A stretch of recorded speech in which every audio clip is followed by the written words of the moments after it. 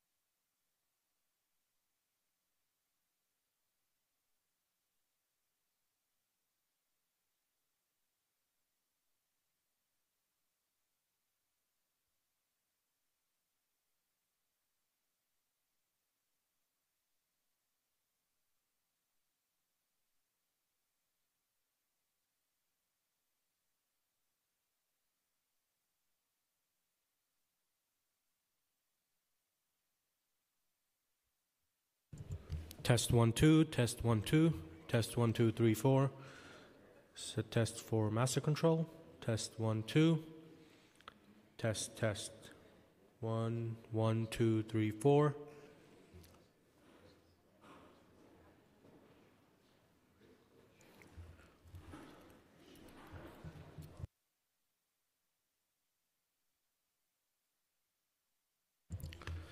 Test 1 2, test 1 2 3 4, test 1 2 3 4.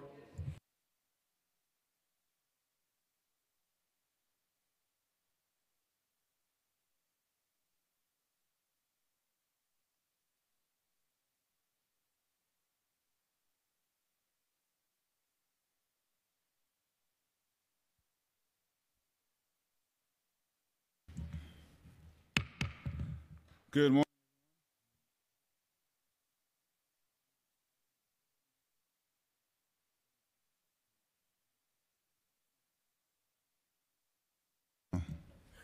Thank you.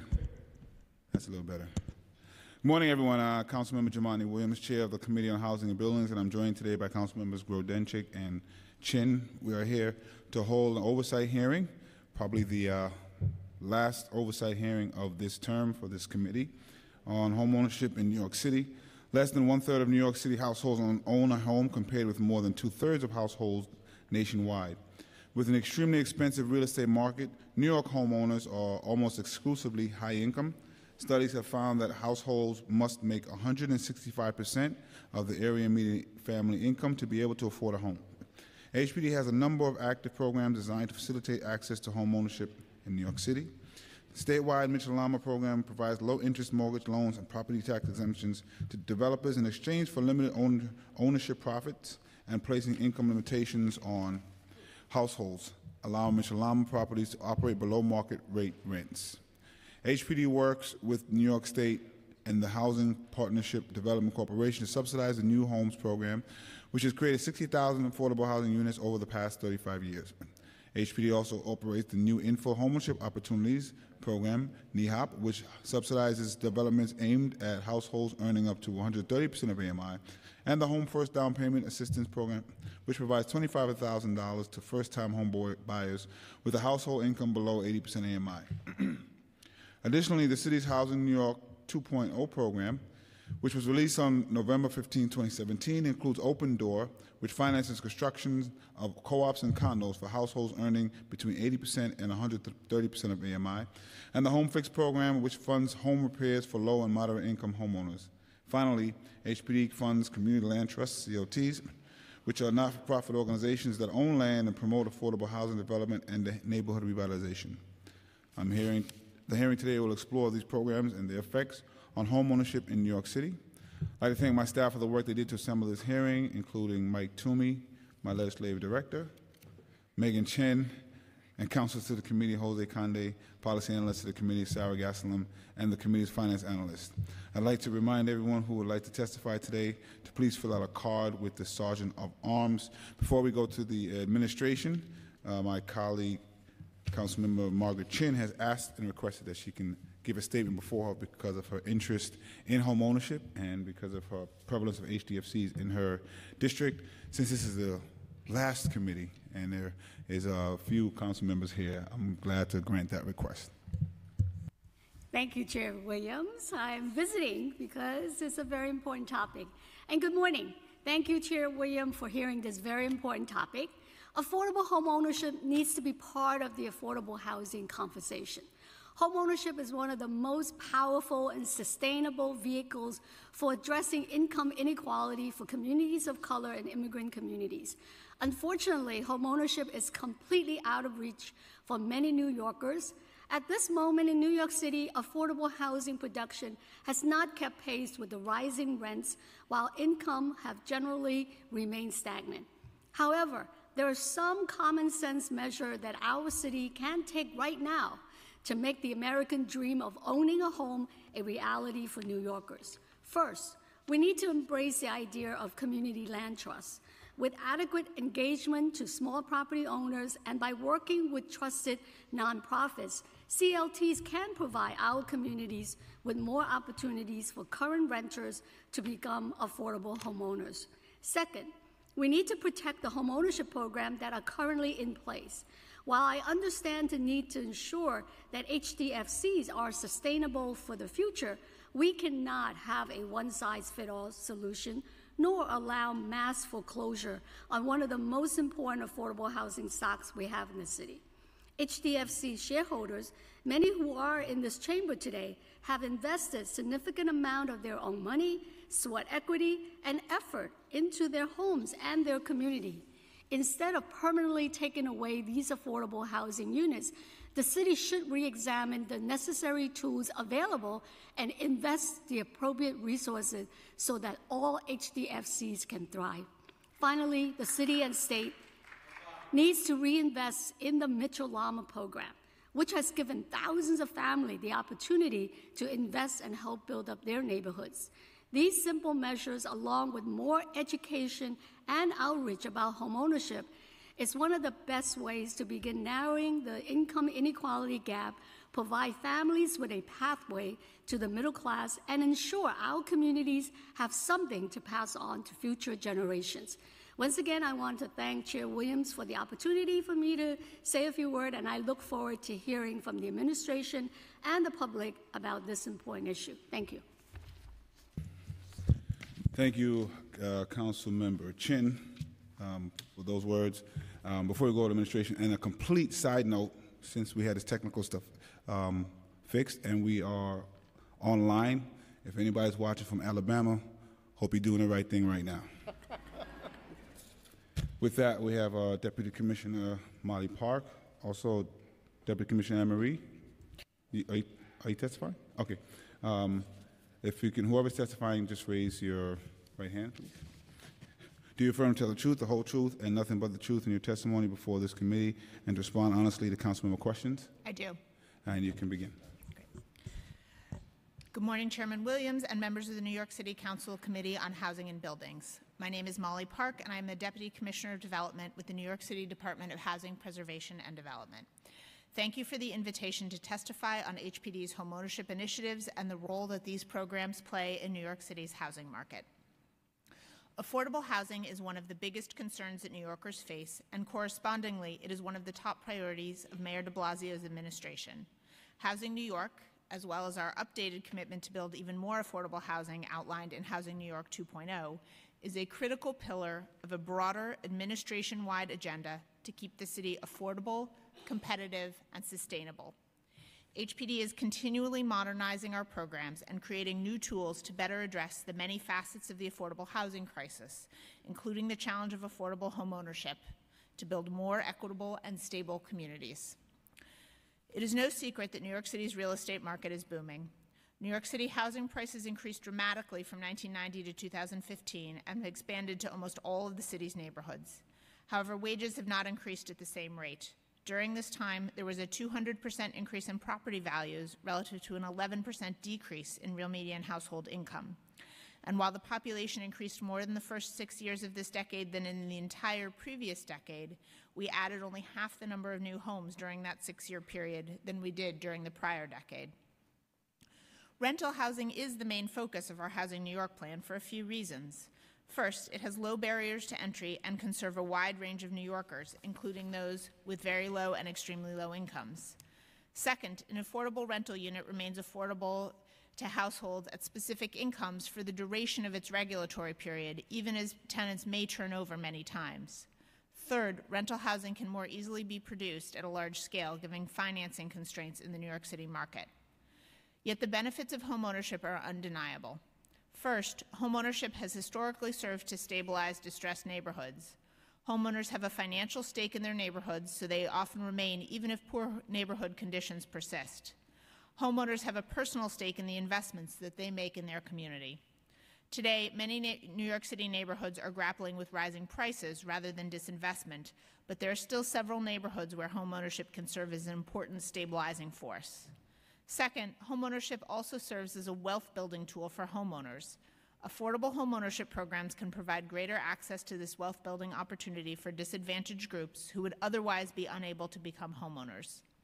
Affordable homeownership programs help working-class New Yorkers access the homeownership market, a sector of the housing world that is all but off-limits to lower-income New Yorkers.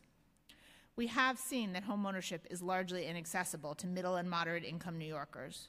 For example, in 2014, only 42% of sales were affordable to households earning less than $114,000, or about, that's 120% of area median income. That means that less than half of 2014's sales were affordable to 77% of New York City households. Therefore, affordable homeownership is a critical piece of Housing New York as we work to balance the equation on behalf of hardworking New York City families. Creating opportunities for more New Yorkers to own a piece of their city and helping existing homeowners to stay in their homes and keep those homes in good condition is an essential part of that plan. Homeownership helps families build wealth and can help to stabilize neighborhoods in transition.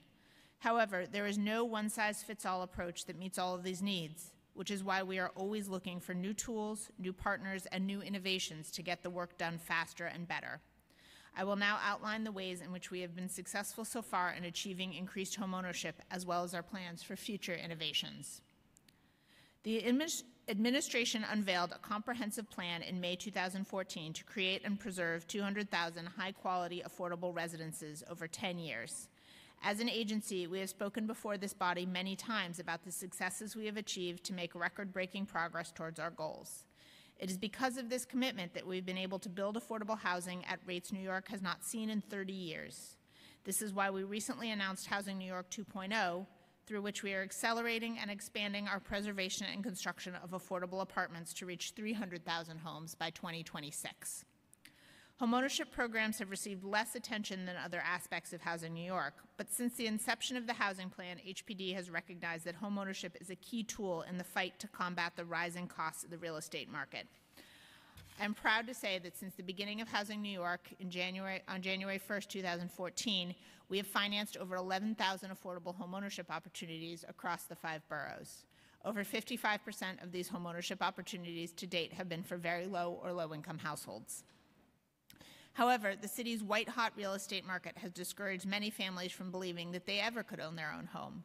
Creating new programs and modernizing existing ones will help families struggling to buy their own piece of New York or to remain homeowners. Through Housing New York 2.0, HPD is investing in 2 critical production programs to expand the reach of our homeownership initiatives. First, HPD is committing to create the Home Fix program, which will help low and moderate income homeowners in 1 to 4 family properties to fund home repairs. There is high demand for these relatively small-scale loans to help families stay in their homes, but HPD's existing programs to meet this need have not kept up with the realities of the marketplace. HPD will update program operations and infuse new funds into the initiative, thereby allowing us to serve many more households each year. Financial assistance will be paired with financial counseling to address the full spectrum of needs of families struggling to make mortgage payments while also paying for home repairs. In the same update to the plan, HPD recognizes that homeownership is a critical tool for families to move up the economic ladder by building assets. We are therefore introducing Open Door, a new program to finance the construction of co-ops and condos for households earning between approximately $69,000 to $112,000. That's 80% to 130% of area median income.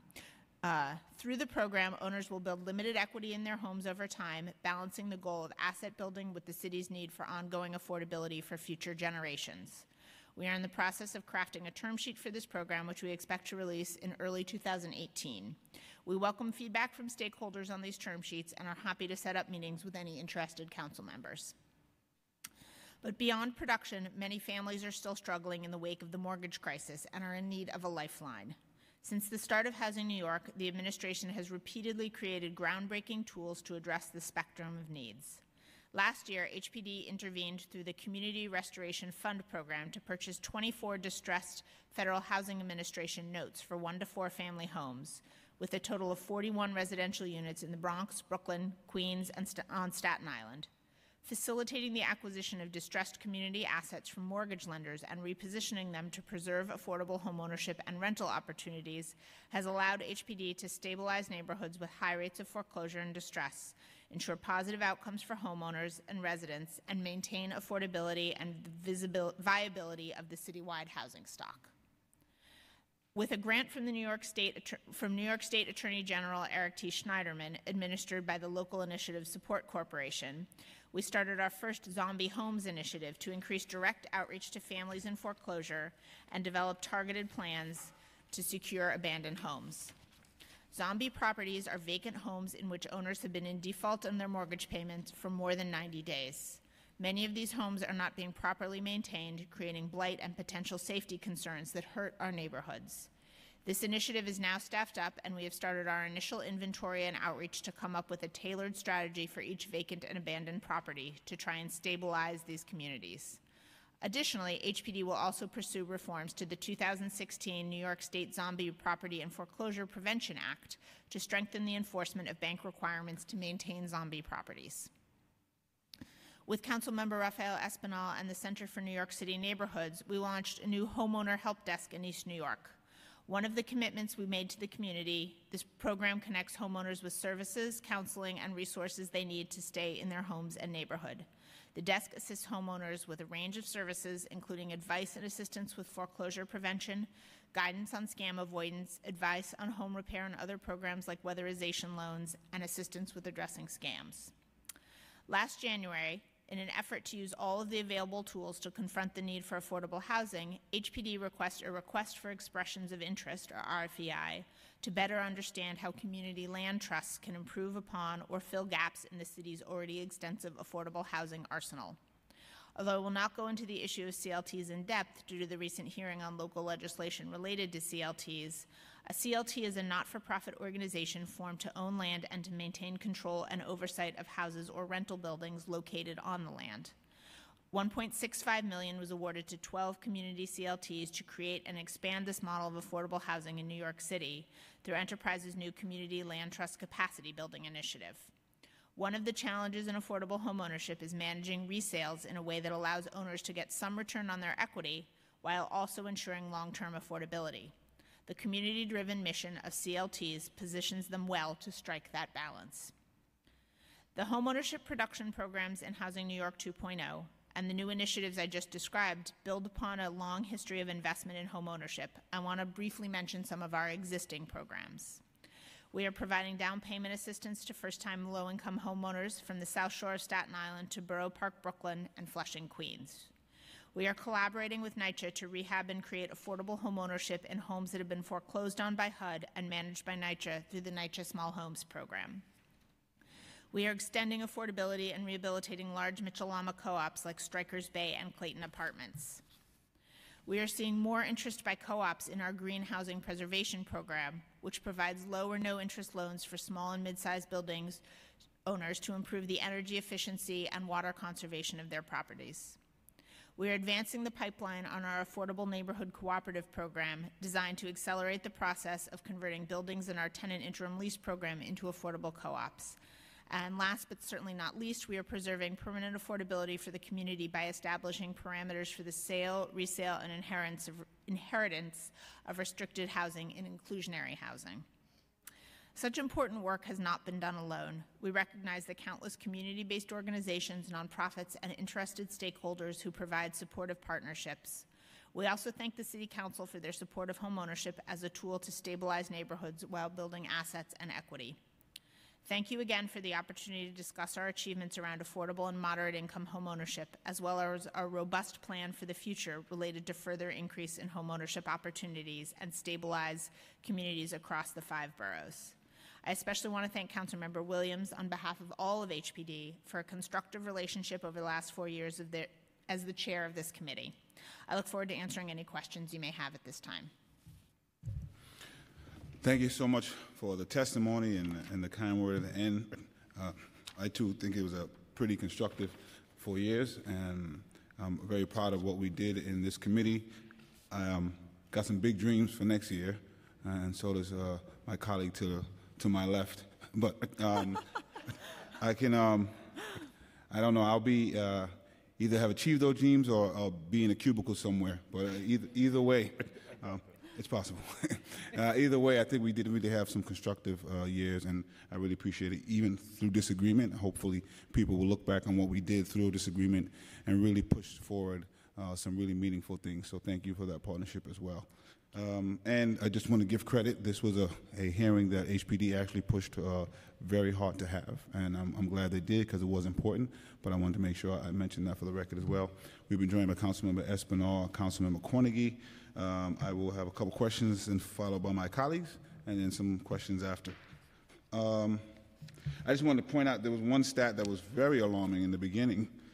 From 1990 to 2015, according to your statistics, there was a 200% increase in property values versus an 11% decrease in real median household incomes. That is a pretty alarming stat. That just says a lot. I also just really quick wanted to ask, how and when do you decide which AMIs to use? On the second page, you cited $114,000 as 120% of AMI for a family of 4, and then on page 3, you cited 80% to 130% AMI for a family of 3.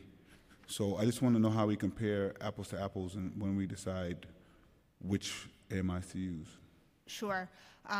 Actually, we generally use family of 3 as our metric, and apologies, we should have caught that in our testimony. We try and make sure that we have programs that serve a range of different AMIs. For our new construction program, for the Open Door program that we are launching now, we are focused on moderate and middle income first-time home buyers. Homeownership comes with both a cost to entry, right, in the form of a down payment, and also people who are homeowners are vulnerable to various ups and downs in the marketplace. If there is a spike in fuel costs, if there's a need for a repair, if there are, for example, changes in the state and local tax environment, we need people to be able to weather those shocks. So moderate income households are somewhat better positioned than some of the lower income households to be able to manage the ups and downs of the market that comes with home ownership. That being said, we know we have a number of lower income homeowners who are in place now, and we certainly want to protect their rights as homeowners. So the Home Fix program, for example, which is helping existing homeowners to repair their homes, will serve homeowners at a lower AMI levels. Thank you. But for clarity, your baseline is usually for a family of 3. Typically a family of 3, but we adjust, right? So we use a family of 3 as our talking point because it is the most common New York City family size, but if you are in fact a family of 4 or a family of 2, we adjust the AMI, the incomes accordingly. Oh.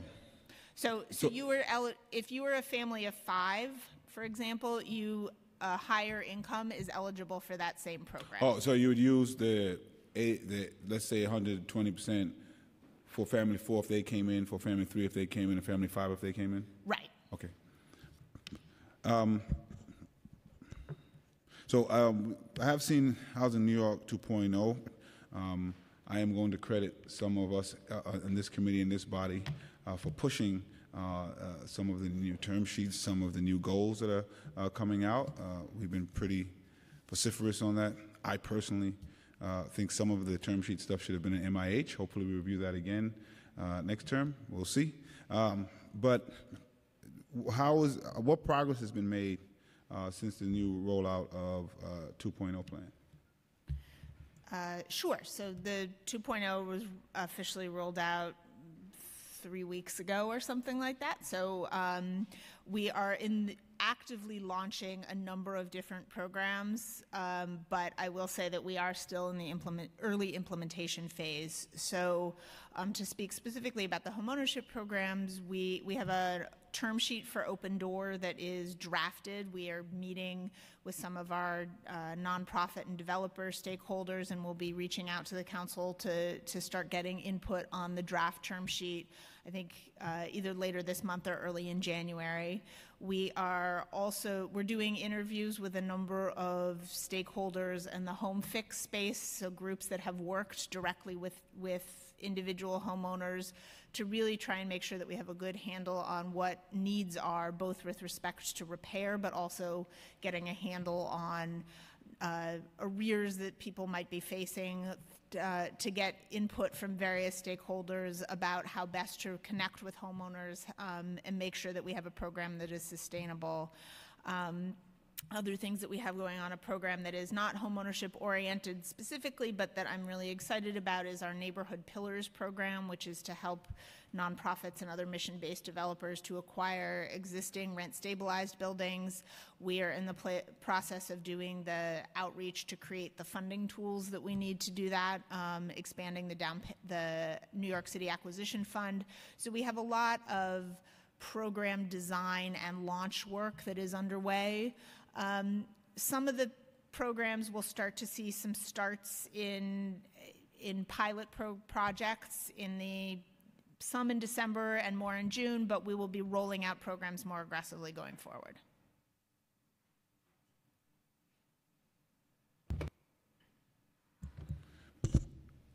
Thank you. And just for the record, I'm glad that we have obviously new targets for the new plan. I still submit that it doesn't go far enough.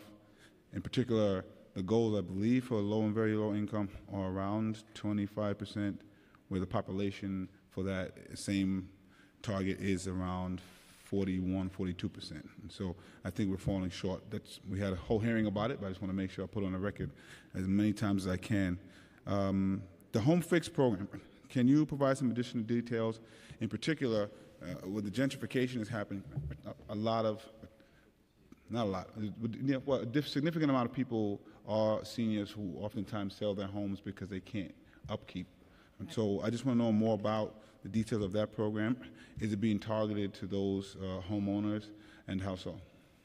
Yeah, exactly. So we have 3 programs now. The SHAP program, which is Senior Citizen Homeowner Assistance Program, some loans that are done through NHS, and a small program called the Homeowner Assistance Program, all of which serve very specific segments of the homeowner population. The programs are fragmented.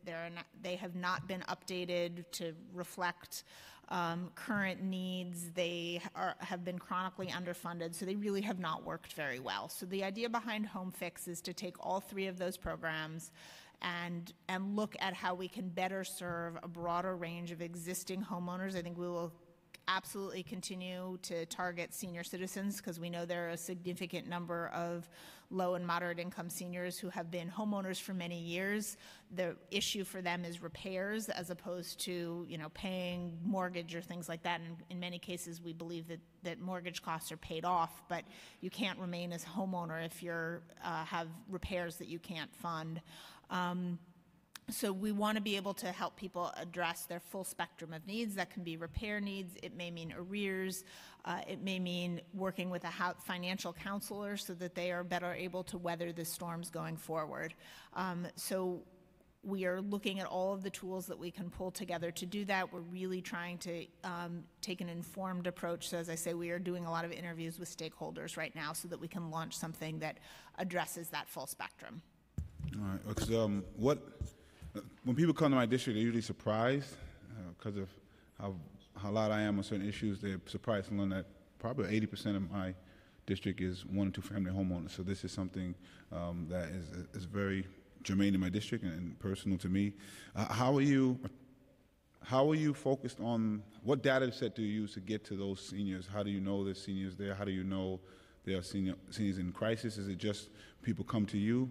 Do you proactively go out, and how do you do that? Again, with the caveat that we are still in program design phase here, I anticipate that we'll work with community groups. We have done that thus far. As I say, it has been a little clunky and needs to be modernized, but that we will have nonprofit partners on the ground who know who is out there, who can do outreach. We work, among others, very closely with the Center for New York City Neighborhoods. They have a very broad citywide reach because they are also working with neighborhood-based partners so that there can be a robust referral network. Certainly we welcome people coming to us and we put information on our website and things like that, but we realize that's not the necessarily most effective way for people to hear about our programs.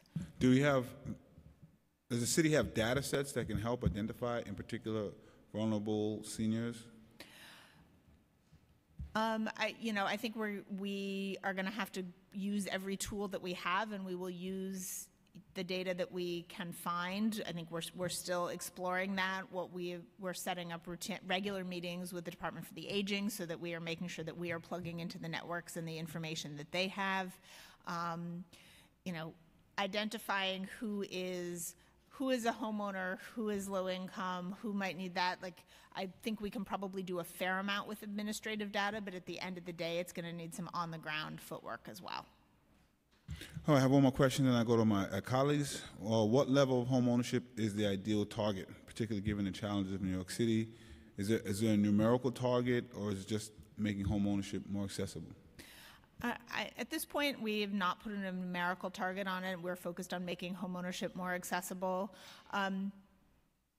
For many extremely low and very low income households, making sure that we have affordable and safe and sustainable rental opportunities is a more viable approach than homeownership. So the Housing New York plan very transparently is focused on renters. We think homeownership is an important piece of the puzzle, but we're not putting targets on it right now. I would say one one of the several good things about the plan is that it did focus on preservation of rentals, which is something that the previous plans had ignored, and the last administration's plan finally accepted toward the end of their term. But it obviously is the thing we need the most. We won't build ourselves way out of the problem, and you're right, rentals are just accessible. But I do think we may want to think about some specific goals for homeownership, even if it's based on the challenges of New York. So hopefully you'll think about that a little bit. We'll go to my colleagues for 5 minutes of questions each, starting with Councilmember Grodenchik, followed by Councilmember Chin, and we've been joined by Councilmember Mendez. Thank you. Thank you, Mr. Chair. And I can't say I've enjoyed 4 years on this committee, but I have enjoyed 2+ years. So thank you for all your courtesies. Is this our last meeting? I mean, I'm like on autopilot when it comes to housing and buildings, so I'm just like, I know I have to show up. Good morning, Commissioner. How are you today? Fine, thank you. I just want to ask you a question regarding property taxes. And I know you're not the Department of Finance, but property taxes, I have maybe 20,000 co-op units in my district, maybe more, what I would consider affordable housing with few exceptions. When I walk out of my district office, I'm standing in, my DO is in an 1,800 unit co-op. Across the street is about 800 units. That way there's 800 more, and down the block there's about 800 more. So just in eyesight, I have over 4,000 units, or close to 4,000 units. And I'm concerned because property taxes are eating up a greater and greater and greater share of what the cooperators have to pay every month to sustain themselves. And I want to know if the property tax is on co-ops, which can be wildly unstable. I know that's not HPD's fault. I'm not blaming you. But as we go forward and we try to provide more affordable home ownership, do you, meaning HPD, do you figure this into the equation? How does that work? So I'm not going to address the broader topic of property Please taxes. don't, because we might be here for a few weeks. Yeah. But I will say that property tax exemptions are one of the really valuable tools that we have when we work with co-ops to make sure to preserve affordability.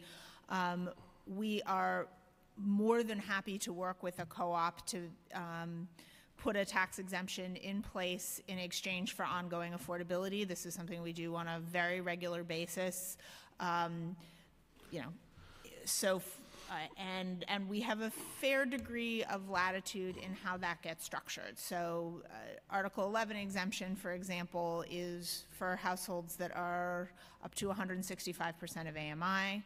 So for a co-op that is serving a moderate income, middle income community, as long as the homeowners are willing to exchange some of the upside of the future sales proceeds, we are more than happy to put a tax work with the council to put a tax exemption in place. Okay, we did provide some relief yesterday, and I thank the chairman for that with the J51 program, but perhaps you and I should have a meeting offline so I can better understand what programs are available. I would appreciate that. I would be more than happy. And I will ask my office to follow up with you so that we can meet so I can understand that. I thank you, Mr. Chairman. Thank you for the time. I'm going to release the rest of my time. Thank you. I'm joined by Councilmember Rodriguez, Councilmember Chin. Thank you, Chair. Thank you, Commissioner, for your testimony.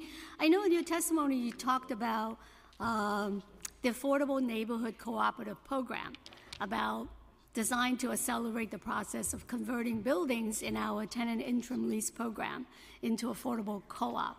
And I think that that's great because a lot of the tenants in those buildings are looking forward to that. But can you also talk about, because I didn't see it in your testimony, the HFDC, the one that's already turned into affordable co-op. So how is HPD really looking at this this group of homeowner and to be able to help them to make sure that they can maintain their affordable home ownership? Good morning. My name is Anne Marie Hendrickson, and I'm the Deputy Commissioner for the Office of Asset and Property Management. Good morning, Councilmember Chin. In terms of the HDFC co-ops, we work with the HDFC co-ops, all the time. We have a training contract with the Neighborhood Housing Services. They provide training in maintenance and budget planning for the HDFC co-ops. And what we do is try to work with them to structure a budget that is going to allow them to be long-term affordable. As Deputy Commissioner Park spoke about, they also get a tax exemption, which we also use to kind of help them maintain affordability, try to keep maintenance as low as possible. But again, training is always offered by HPD and by our training contractor for all of the HDFC co-ops. I guess with that is that I just want to make sure that HPD have the resources and the personnel, because I think even in your testimony you talk about it's not one size fit all. I think with HDFC there's different needs and different resources that can help them, and I really urge HPD to really continue to look at how individualize some of the situation, but the goal is to make sure that we preserve these affordable homeownership in our community and really look at different options to really help them. I know in my district we work with Cooper Square, and they have a very successful community land trust, and they work with a large group of building that was I guess formerly HDFC. So there are models out there, and we're really looking at that. The other question I have is that, HPD also have this acquisition program where you help nonprofit purchase, rent, stabilized building. Now, those buildings, are you looking at those buildings as future home ownership opportunities for the resident? Because some of the acquisition program, the income level is around 80% AMI and maybe more, right? So could those buildings down the road, instead of just rental, be transferred into home ownership opportunity for the resident in those buildings? Sure. Thank you for the question. At this point, the vision for the Neighborhood Pillars program, which is the program that you mentioned, is focused on making sure that we don't lose that rental stock. This is what we think of as our de facto affordable housing that is really at risk of speculators. But I think there could be, under certain circumstances, a longer-term homeownership option there. And I will say that many of the nonprofit organizations that we're talking to extensively about Neighborhood Pillars are also some of the same organizations that are involved in the CLT conversation. So I anticipate that these acquisitions are going to be challenging, and so the first thing that we need to do is make sure that we don't lose them as affordable housing stock, but that there will be opportunity for secondary conversations about the long-term options for those properties. Okay, just to follow up with that is that there are, nonprofits for the last maybe 20 more, 30 years have built affordable housing, and those are the ones that's been providing affordable rental, to low-income families, and those housing stock could be another potential of creating homeownership opportunities, because the residents there have been long-term residents, and so if they were given the opportunity for homeownership, I think that is something that when we talked about in the testimony about, stabilizing community, help building wealth, those are the building that might be potential building, because they've been in the program for more than 15 years. Right. So that's something that I think we should really look at. Thank you. Thank you. We'll take a look at that. Thank you, and Councilmember Mendez. Thank you, Mr. Chair. Good morning. I have 4 questions, so I'm going to get them out first. One is, in your testimony, you refer to rehabilitating and extending affordability for large Mitchell co-ops. What defines large? You talk about inclusionary housing, and I want to know if you're doing anything with inclusionary housing bonuses, which have been the bane of my existence. You talk about the Affordable Neighborhood Cooperative Program. I would like to know how many TIL buildings are in track and at what phase they're in the ANCP program. And I think I have another question I can't remember. Let's go with that. All right. That should keep us busy.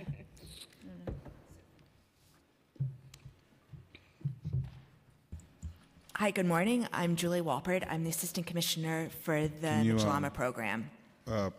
Please raise your right hand. Do you affirm to tell the truth, the whole truth, nothing but the truth in your testimony before this committee and to respond honestly to council member questions? Yes, I do. Thank you. Sure. So the large Michelama co-ops are basically all of our Michelamas are large, and I think that was just the term that was used in the testimony, but we are targeting all of the Michelamas. Okay. All right.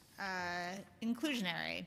At this point, we have the MIH program that is in place. I know even within the people in this room, there are some differences of opinion on that, but it has been launched. We are seeing projects, both 100% affordable projects that are include MIH components, and now we are increasingly starting to see some mixed income, mixed market affordable projects as well. At this point, we are not contemplating significant changes to the MIH program in the near future. In addition, we have the voluntary inclusionary housing program. I think when MIH was passed, we committed to the council that we would be looking at the voluntary inclusionary and recommending some changes, and we've had a lot of analysis going on internally on that, and we will be coming back to talk to the council about that going forward. We do use inclusionary housing tends to be typically a rental program, but there have been a number of inclusionary homeownership projects over the last few years. I am just pulling up my notes so that I can give you the exact number of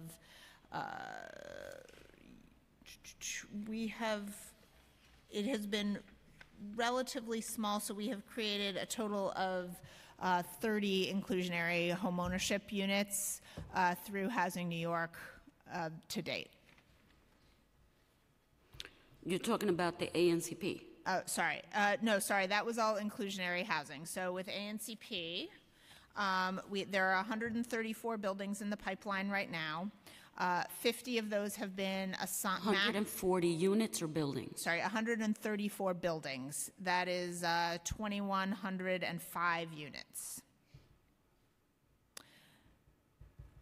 50 buildings have been matched with a developer. So that means that HPD and the tenant association and the developer are working closely in the pre-development phase. So planning the layouts of the units, right, as I'm sure you know, the tenants both review and approve any layout changes that are happening. There's all the very technical aspects of the pre-development process, getting building permits, things like that, lining up the financing, and also working on a relocation plan because the work in ANCP is extensive enough that tenants need to be relocated during the construction period. So that's, I believe I said 50 buildings, 691 units. That leaves 84 buildings with about 1,400 units that have not yet been assigned to developers. Of that 84, 27 are in what we call pre-engagement, which means the tenant association and HPD are working closely with those tenant associations to make sure that the tenants understand the process that's going to be coming up and figuring out which developer is the most appropriate for that particular project. That's 27 buildings, 536 units, and we have 57 buildings with 878 units that are somewhat further out in the pipeline. I remembered my other question. Okay. Sure. So there's an issue that I've worked with HPD on. It's my HDFC rentals that look like and act like HDFC co-ops. And I want to know what, if anything, is being done to help put them in a pipeline for home ownership. And I just want to add that on the voluntary inclusionary housing, it is the bonuses that's been an issue for me because it's sold to anybody, and often it's been developers with a bad track record in the community who have been harassing people. I've advocated, since I'm leaving office, I'm going to give a little speech. I've been advocating for trying to figure out how we can do an RFQ for these developers. I think it's something that we could and should do, and that we can figure out a way that we do it within the Constitution so we're not depriving anyone of their constitutional rights to property. But I think it would be something worth looking at, because egregious developers are then getting these air rights, expanding their buildings, and harassing the existing residents of those buildings. So, HDFC rentals. Thank you. Good morning. Hold on. Okay. Oh. Do you affirm to tell the truth, the whole truth, and nothing but the truth in your testimony before this committee, and to respond honestly to councilmember questions? I do. Thank you.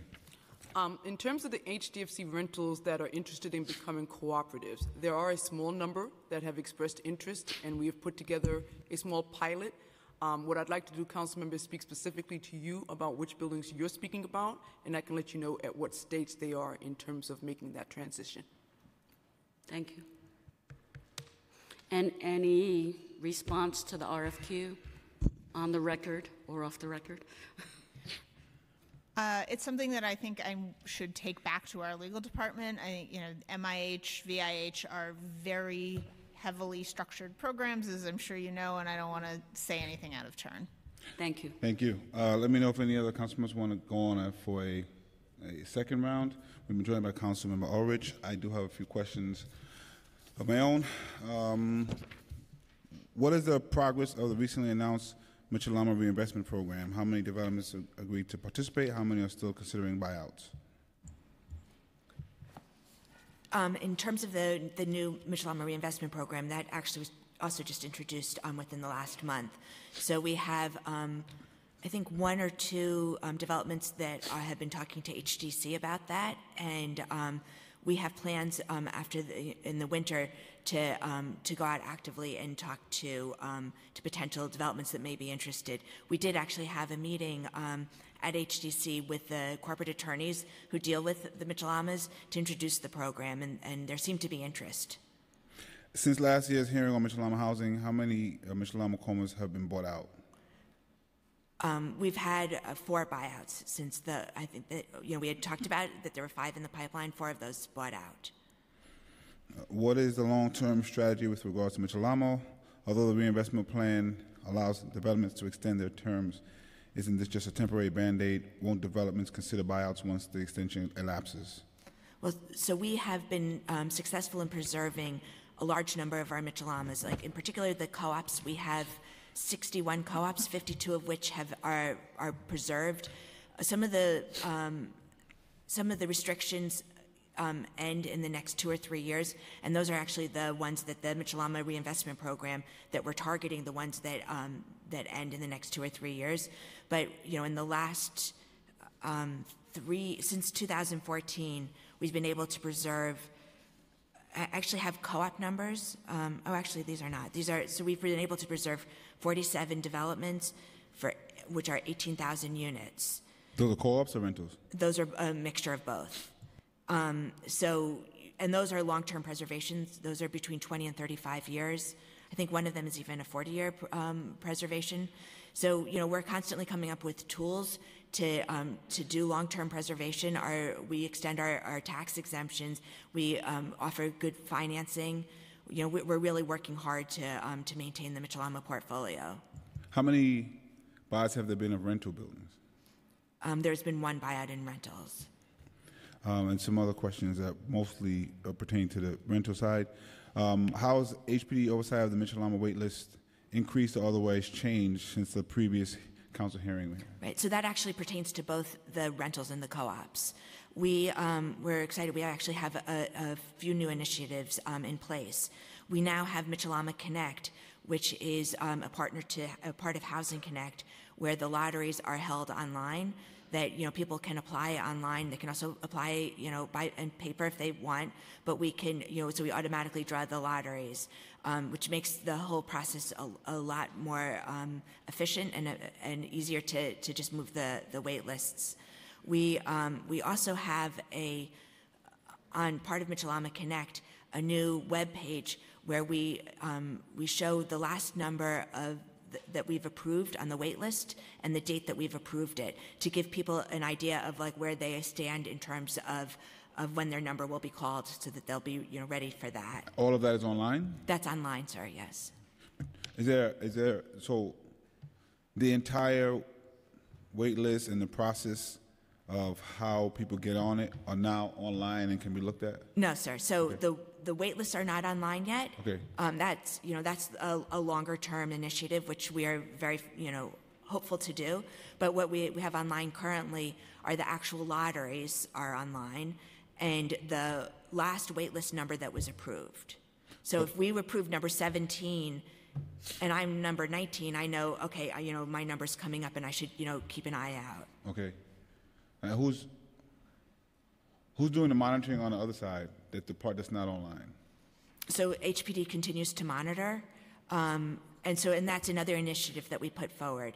So we now require proof of mailing.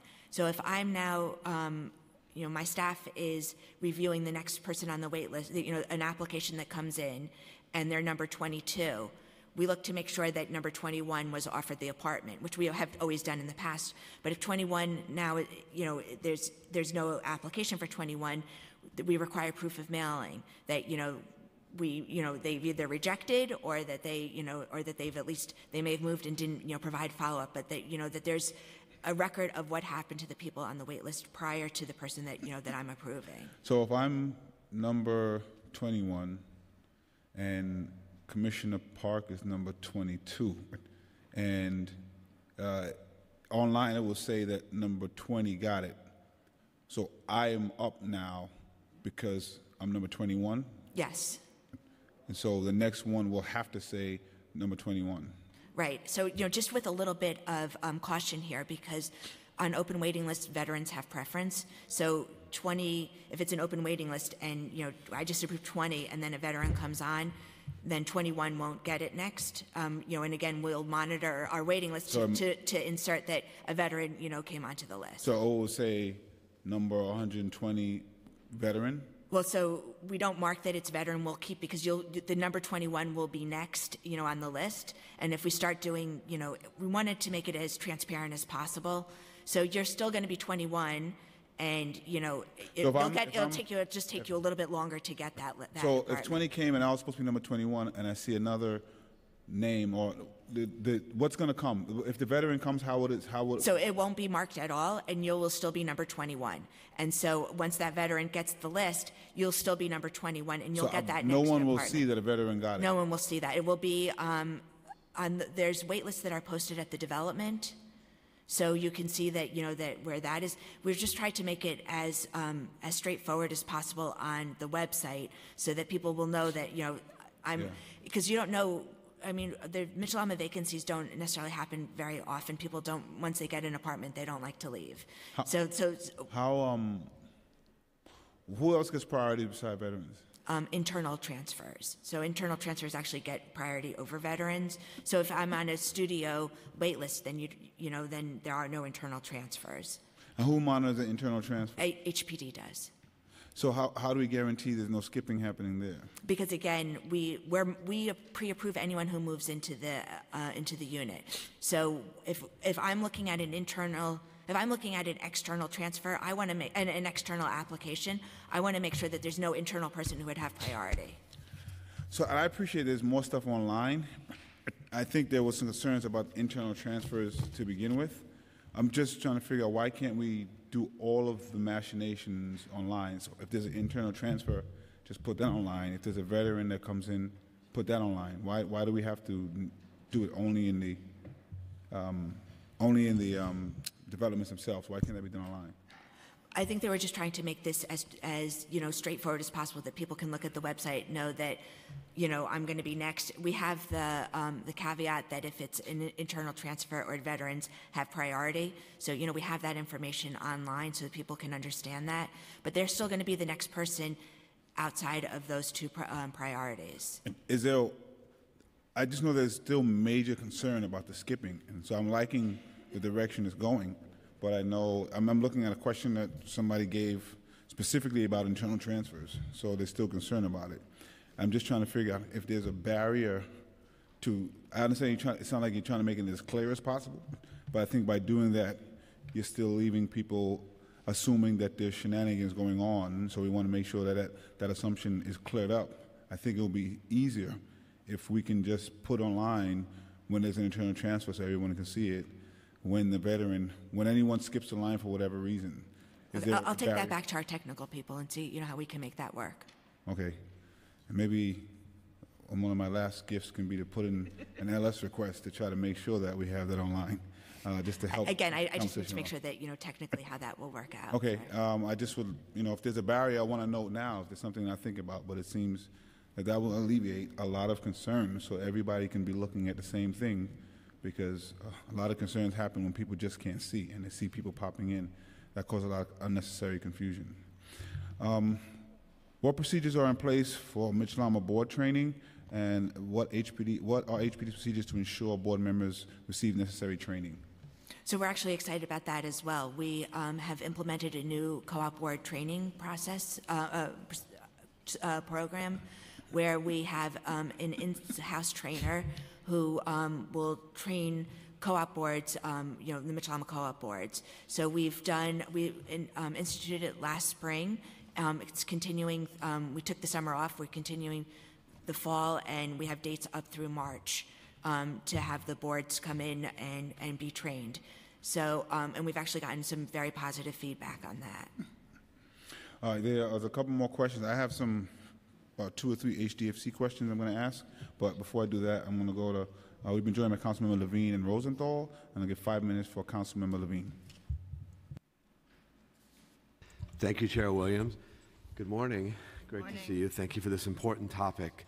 I know that you have touched on the very important sector of HDFCs in a few of the previous questions. I'm just curious to know why it was given so little reference in your opening statement before I get to some of my questions on the topic. Does that reflect a move away from emphasizing the program? Not at all. I think we've been here a number of times talking about HDFCs, both in council hearings, and we have done quite a number of individual council follow-ups specifically on HDFCs, and we have some new initiatives that are in the Housing New York 2.0 that we haven't had the opportunity to talk to you about, and so we wanted to make sure that we were giving those attention as well. Understood. I think that HDFCs have, on the whole, been an incredibly successful program. Granted, there are challenges, and some co-ops in particularly are in distress, but as a whole, it's just been, I've seen it in my district, an incredible vehicle for low-income families to achieve the dream of home ownership, and they've turned around whole blocks and beyond in my district. I've seen it again and again, so I'm a big believer in the program. You have been deliberating for a year or more on a plan to revamp the regulatory agreements with HDFCs, and at the moment it's a patchwork. Some don't even have regulatory agreements. And we've talked about this in previous hearings, but I just wanted to give you a chance to update us on where you're at on those deliberations. Sure. Good morning, sir. In terms of HDFC reform, right now we are on listening mode, and we have paused.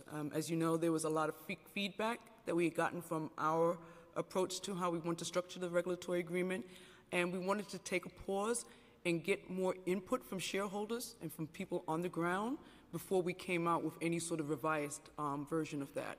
So what we'd like to do is come out in the beginning of the new year, but again, we're still conducting some meetings and still conducting some listening tours to get that feedback, because you know, we wanted to make a collaborative process, something that everybody can live with, something that everybody sees as achieving the same goal that we all have in terms of extending affordability And I totally agree with you that the HDFCs have been kind of the backbone of the community, and that's something we want to ensure remains viable. And so by listening tours, are you actually going building to building, or how are these being conducted?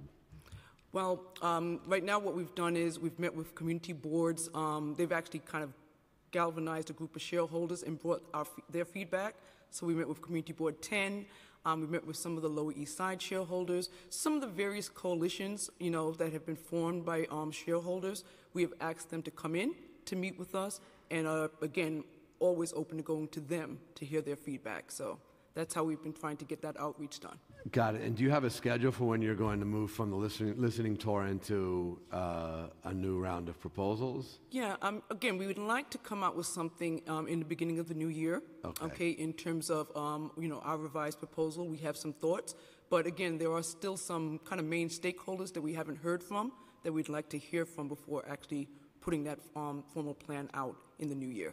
Oh, I appreciate that, and I truly appreciate you all listening to the people who are experts on this topic, which are the current shareholders, which have been living this day in and day out for decades in some cases. And, I think that we share the broad goals, which are to help shore up struggling cooperatives, and there are many out there. There's many in my district. They're a minority of the total, maybe it's 25%, give or take, but there are co-ops which need help.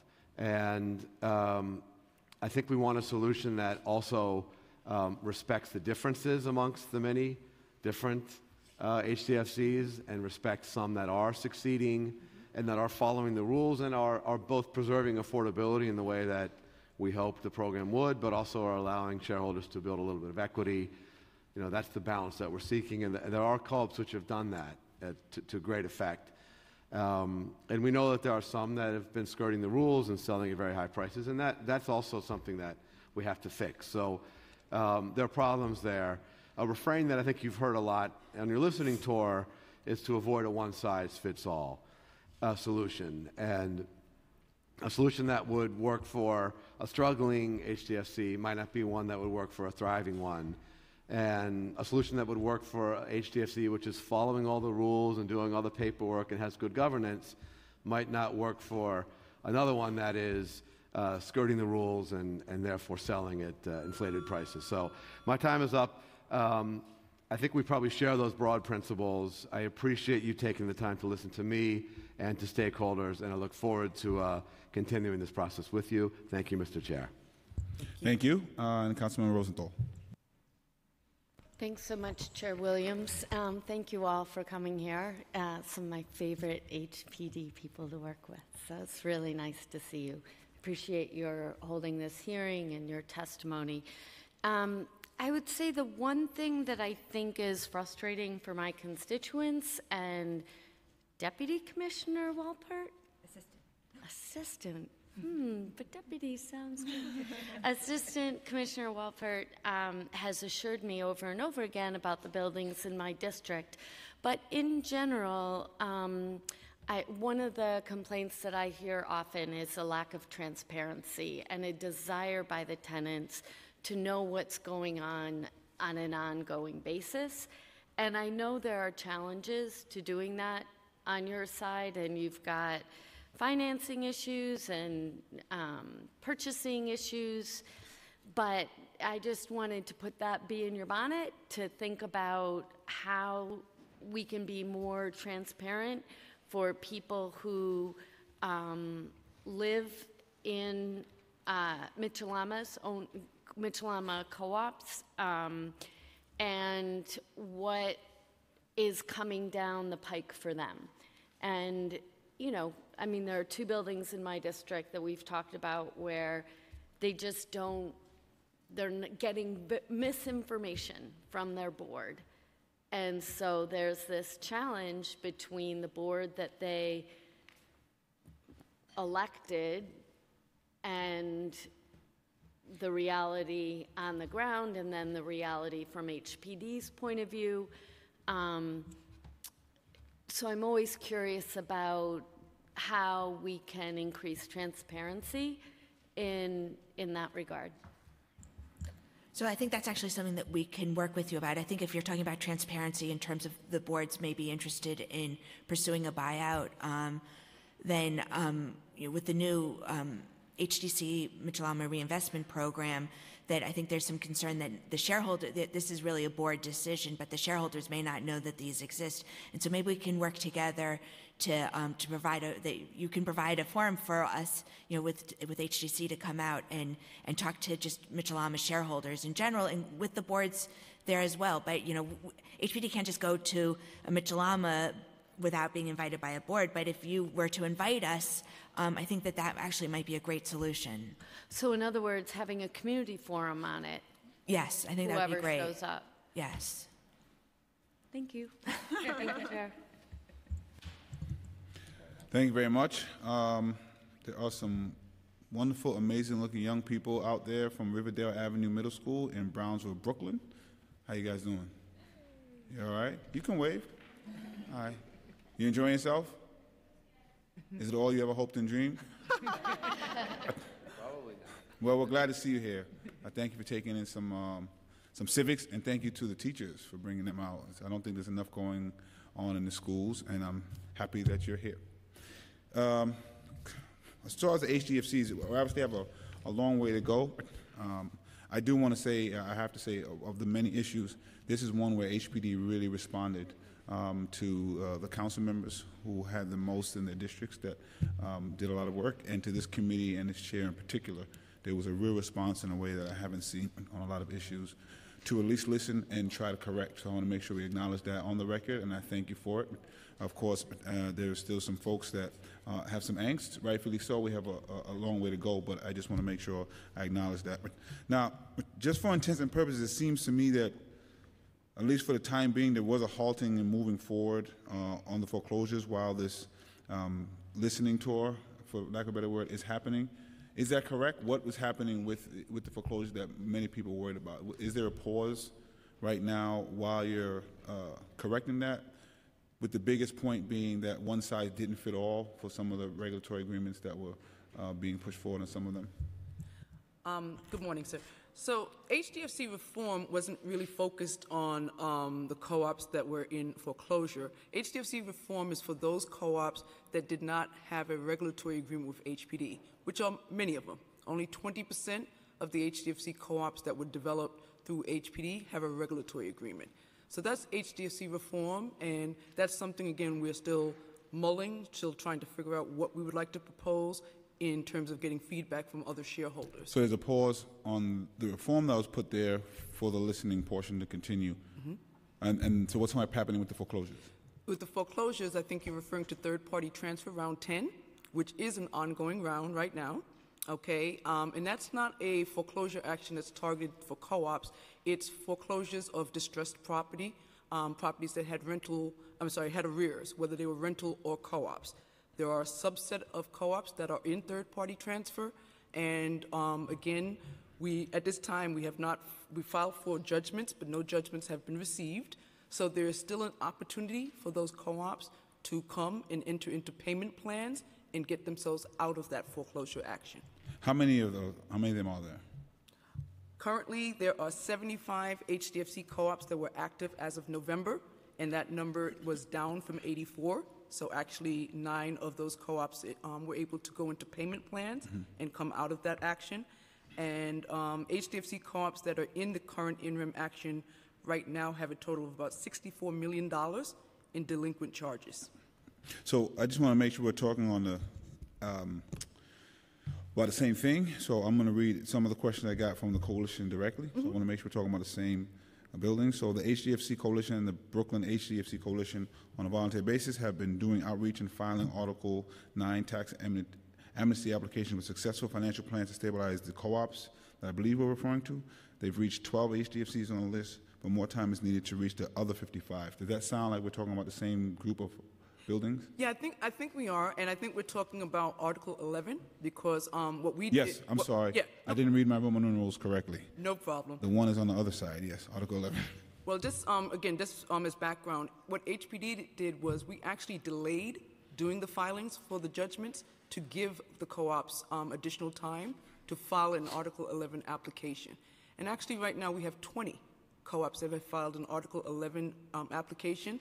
You know, the checklist is pretty extensive, and, you know, all the checklist is not complete, but it's good to see that some of those co-ops are actively trying to figure out how to put themselves back together.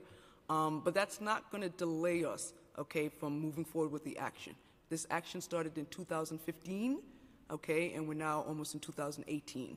So the judgments will be filed, you know, will be received soon, and that's still, even after the judgment is filed, the co-op still has an opportunity to enter into a payment plan with the Department of Finance or DEP to come out of the action. Can you explain that a little bit, what the time they have after the judgment is filed?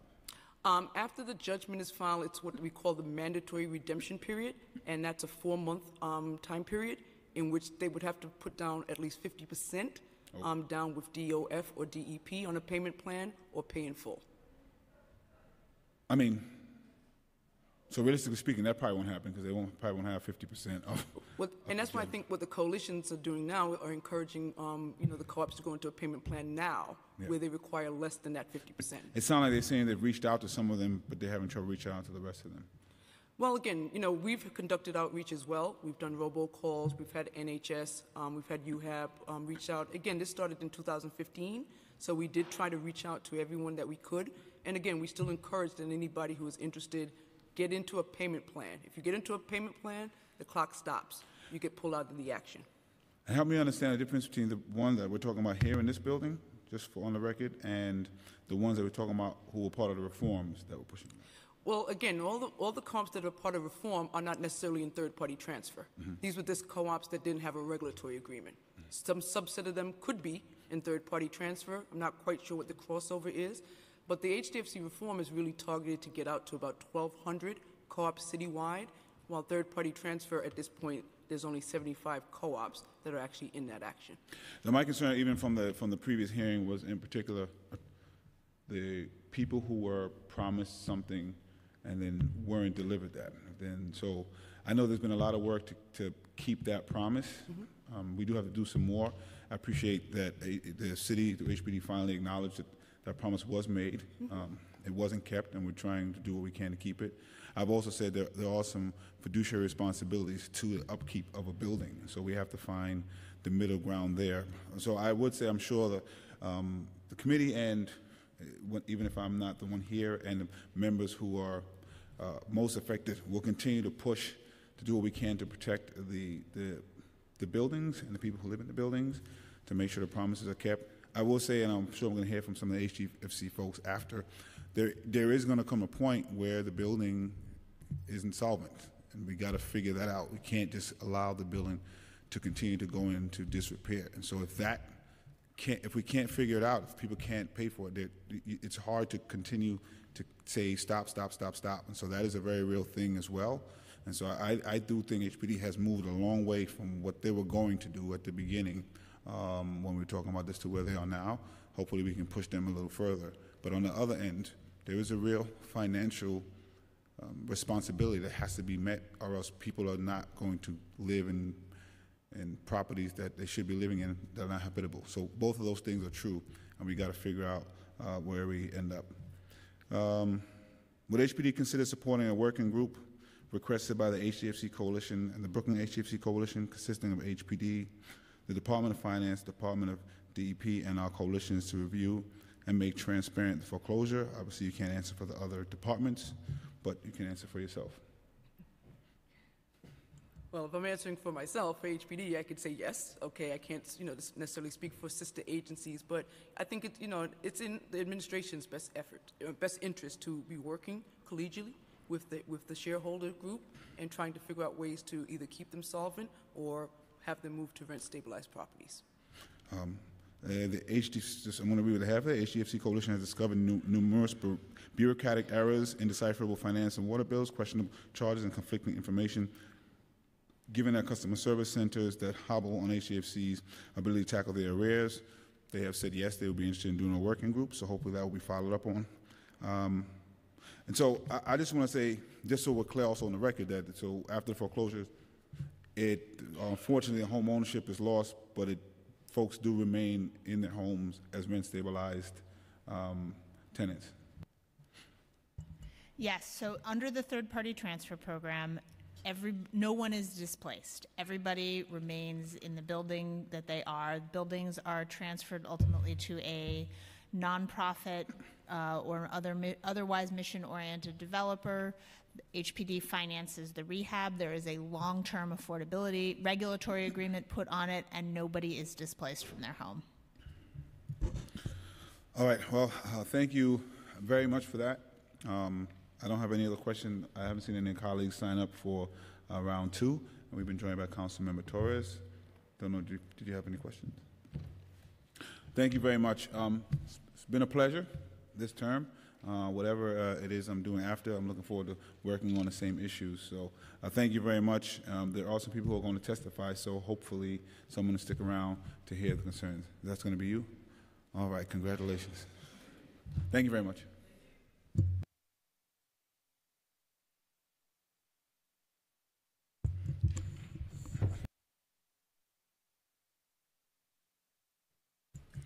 We have Holly Chu from Borough President Gail Brewer's office, who's going to provide some testimony.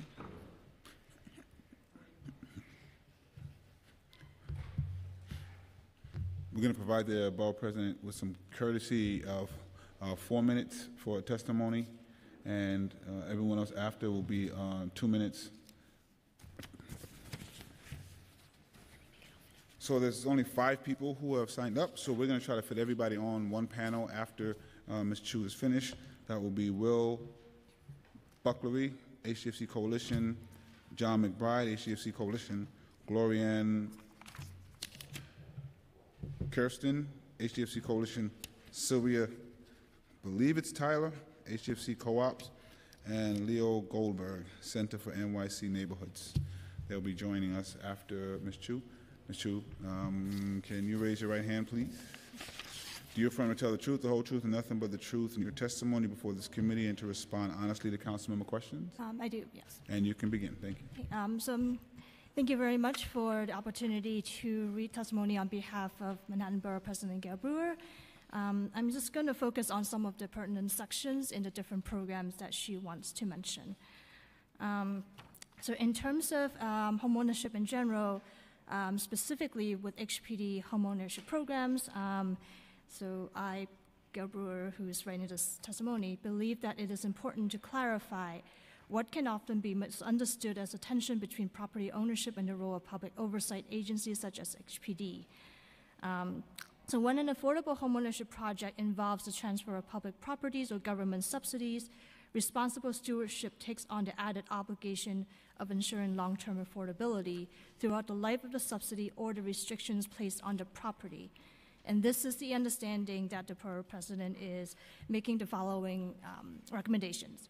So for HDFC cooperatives, in terms of HPD's proposed regulatory agreement that has been proposed since last spring, can start after the bullet point. It says, I support HPD's intent to preserve the long-term affordability of HDFC co-ops and believe that the regulatory agreement is a necessary mechanism to safeguard the availability and affordability of New York City's approximately 30,000 units of HDFC co-ops.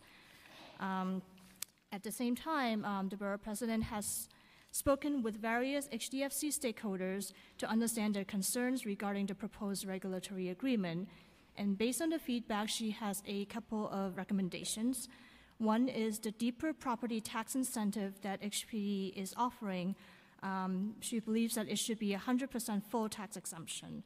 Some HDFC co-ops located in neighborhoods with low real estate value are projected to have their property taxes reduced to zero under HPD's current proposal. Yet the properties located in high-value real estate markets are the very ones that need deeper tax incentives in order to offset increased expenses upon adopting the regulatory agreement. So the council, when working with HPD on agreement, should extend full tax exemption to all buildings upon entering regulation. And second, retaining third-party manager is an added expense for HDFC. While HPD allows for the waiver of outside managers, qualifying buildings must demonstrate a sufficient level of reserves. This requirement is particularly difficult to meet for HDFCs that have past or current 25-year security agreement with HPD, which requires 40% of a sales profit to go toward HPD. Under this agreement, the building is unable to leverage profit splits to fund its reserves, so HPD should take this into consideration and allow for the management waiver of well-operated buildings that may not have the opportunity to build up reserves under the security agreement to be able to do so. And then under the foreclosure of third-party transfer, the borough president wrote a letter to HPD in this fall, and then she has additional recommendations. One is HPD has expressed commitment to work with TPT buildings that are willing to seek Article 11 tax exemption. As City Council members, I urge the committee and your colleagues to ensure timely processing of Article 11 applications for these HDFC before the foreclosure moves forward for the current round. And then secondly, HPD must commit to better inform buildings, owners, and co-op for any upcoming round of TPT that will involve HDFC co-ops. For the neighborhood in ANCP program, the biggest hurdle is the cost incurred from financing the roof-to-cellar rehab, which ends with a private debt that is laid on the building as they begin operating as an HDFC. So eliminating the private debt is possible through Reso A funding. The borough president and Councilmember Levine has done so for one building on 150th Street. So she urges the members of this committee, other city council members, and her fellow borough presidents to consider what level of capital support can be possible to assist ANCP buildings so that when they begin operating, they can save hundreds of dollars in monthly maintenance. And then there's one point of clarification for Reso A funding. Under the new HPD policy as of 2016, Reso A funds administered by HPD are underwritten as repayable loans with deferred payment during the loan term, as opposed to forgivable loans as they had been prior to 2016. The intent behind this policy is to incentivize the extension of affordability at the end of a project's contract term, a goal which I support. However, when Reso A funds are used to establish HDFC co-ops, which are restricted as affordable housing for the life of the building by law, HPD should not recapture Reso A funds for principal or interest paydown. And if it does, the borough president's recommendation is for HPD to put that money toward a dedicated fund for the development and preservation of affordable housing, preferably designated for the same council district or borough where the initial Reso A award originated. And then two additional recommendations for ANCP. One is the ability to have a management waiver, just like HPD has included in the regulatory agreement draft for existing HDFCs. Currently, some of the tenants in 150th Street have asked for this possibility, but HPD says it's not possible, even though the language has already been reviewed and approved by HPD's legal department for the proposed agreement for existing HDFCs. And then the second recommendation is to lower the standard AMI level for these ANCP buildings so that tenants moving in will not be significantly higher income than their counterparts. And the borough president specifically wants to work with HRA to fill vacant units with responsible working families who need permanent housing in these ANCP. And there are actually three recommendations for Mitchell-Lama co-ops. One is for HPD's Article 11 tax exemption for these Mitchell-Lama programs, to consider that converting Article 2 housing Mitchell-Lama to Article 11, which is HDFC, is not something that she accepts as preserving affordability. While HPD presents Article 11 conversion as a preservation option, many of the Mitchell-Lama stakeholders have informed her that sometimes the ability to make a profit upon unit sales actually propels co-op to explore Article 11 conversion. So she urges Article 11 to not be used to encourage Mitchell-Lama dissolution. Another recommendation— If you can just wrap up. Okay, sure. Second one summarizes succession rights, which she would want to have transparency, and also the consideration that sometimes the children who inherited these succession units can also become proponents for privatization because of the ability to profit from it. So urges HPD to make rules regarding that. And then for the third recommendation is for HPD to maintain a qualified list of management companies because there has been a lot of constituents coming to her office saying that there are a lot of horror stories regarding the management companies. And then finally, there's a recommendation very briefly for the Home First Down Payment Assistance Program. In speaking with housing counselors, the impression is that even though this is very valuable and the HPD staff assigned to the program are doing an excellent job, there seems to be a lack of capacity. So there are 2 staff right now handling all the closings, so there can be delay, which can cause some of the people applying for the Home First Down Payment Assistance to have to choose to forego the subsidy or to not close at all and not purchase. All right. So thank you for the ability to read on her behalf, and if you have any questions, I'd be happy to take it back to her. Thank you very much. Appreciate it. I don't think we have any questions at this time, but thank you so much. And please pass our thanks to the board president as well. Okay, thank you so much. As mentioned, we're going to have one panel. If anyone else wants to testify, please make sure you fill out a slip with the Sergeant of Arms. Will Buckery. I'm sorry if I mess up anyone's name. HDFC Coalition. Thank you. John McBride. Glorianne Kirsten. Sylvia Tyler. And Leo Goldberg. Leo Goldberg? I see. Oh, sure. So somebody's missing. I see Will Buckery. Is John McBride here? John McBride? Going once, twice for John McBride? He's not here yet. Okay. So we have a 4.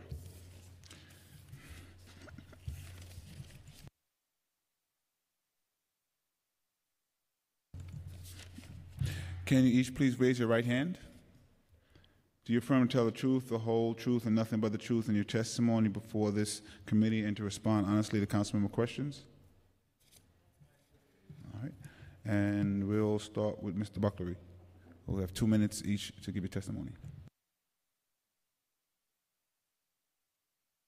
Just press the button on. Good morning, and thank you, Chairman Williams, council members, and thank you all for everything that you're doing to help keep this the greatest city in the world. Again, my name is Will Buckery. I live in 302 Convent Avenue. It's a Housing Development Fund Corporation building. I am a member of the steering committee. We're part 302 Convent, which is right by City College, 142nd Street. We're part of that 73% of the HDFCs that are run well, make full use of our damp tax allowance that helps keep our buildings, keep our co-op affordable. We have a 42-unit co-op, and I just wanted to say that as far as maintaining certain standards of living and following the rules that were, or guidelines prescribed by HPD. Giving an example, we recently sold one of our apartments at 302, and a 1,700 square foot apartment, 3 bedrooms, 2 baths, and we sold it, and transparency here, we sold it for $360,000. The maintenance that goes with that is $1,100, and people say, half the people you meet say, my God, why is the maintenance so low? And the other half say, why is the maintenance so high? The reason the maintenance is so low is because of the damn tax allowance, which saves us over $125,000 a year. And without it, we would lose affordability. That's why it's so low. The reason it's so high is because at $1,100 for this 7-room apartment, we want to be able to pay our bills. We want to be able to pay our property taxes and our water and sewage bills. That's why it's so high. And the other reason, thanks to the damp, which we need for affordability, that's why it's so low. My time is up? You can give a closing sentence. Okay, do a closing. I just want to say that in reaching out with the coalition in Bronx and Brooklyn, we talked to many families who are just like us, and they're under foreclosure, under the acts of foreclosure. When we talk to them, we find we're exactly the same, but for maybe poor management or failure to raise their maintenances on a timely basis, they fell behind in water and sewage. And for that reason, families who vote, and we're all concerned about voting, families who are very concerned about getting their children, great-grandchildren, into the best pre-K and kindergarten schools. These families, just like us, do all the things, exact same things we're doing. So we need to have a conversation which involves them and HPD and everyone at the table where we talk about how we can solve this and get them back. Thank you. Like 302 Convent. Thank you very much. Thank you. Thank you. I'm Glorianne Hussey-Kirstein. I live in an HDFC on West 106th Street in Manhattan Valley, where I've lived for 35 years. I'm also a senior citizen and a proud member of the HDFC Coalition, which is composed entirely of HDFC shareholders who are working on a volunteer basis to try to promote policies in the city that are fair to the HDFC community. One of our biggest concerns today has been the 77 HDFC cooperatives that are on the chopping block facing foreclosure. 1,779 shareholders and their families will be losing their home ownership. 90% of them have had this home ownership from the 80s and 90s, meaning for 25 to 35 years. Our outreach has indicated that 2/3 of the shareholders who are facing foreclosure are senior citizens, and they are concentrated in areas of Harlem, Washington Heights, South Bronx, Bed-Stuy, East New York, the poorest communities of New York, and yes, they have stabilized those communities and stayed in those communities when nobody else wanted to buy into those communities. Those communities are now gentrifying, and now these people are losing their home ownership. HPD here today testified about all these foreclosure prevention programs that they are right now promoting. They're targeting senior citizens who own 1 to 4 unit homes. They're going to have a help desk. They're going to help with arrears. None of these programs were made available to HDFCs that were in distress. In fact, HPD says we need a new regulatory agreement because so many HDFCs are in distress, yet 1/3 of those HDFCs are on the chopping block to lose their home ownership altogether. So HPD really does kind of talk out of both sides of their mouth. I will thank the chair, Jamani Williams, for asking HPD about creating this working group that we asked for back on August 1st in a meeting with HPD. We asked for a working group with the Department of Finance, the Water Board, and HPD to make the foreclosure process more transparent and workable, and HPD a week later refused. So the fact that they said tonight here that they are now agreeable to this in front of you, we really thank you for that publicly, since they refused us 4 months ago. So at this point, we have given your Sergeant at Arms a copy of a resolution that we'd like the City Council to adopt that would put a halt to the foreclosures, allow more time for outreach to these HDFCs, help them with the tax amnesty application process. We've been successful in doing 12, and we would like more time to save these homes. As HPD is testifying here, home ownership does lend stability to communities. Home ownership is worth saving. So these 77 co-ops, we need more time to save them. Thank you. Sergeant, do you have a copy of the resolution? Oh, you gave one copy. Yeah, Okay. I only have one. Okay, then you can continue. Thank you. I can continue? Mm-hmm. Oh, what? He said you continue. I can continue speaking? Oh, the next. Yeah, Oh, hello. I'm Sylvia Tyler, and I live in West Harlem, 138th in Amsterdam, right across from City College. And we've been there. My daughter and I, we both moved there because she had a vision. She heard about the TIL program.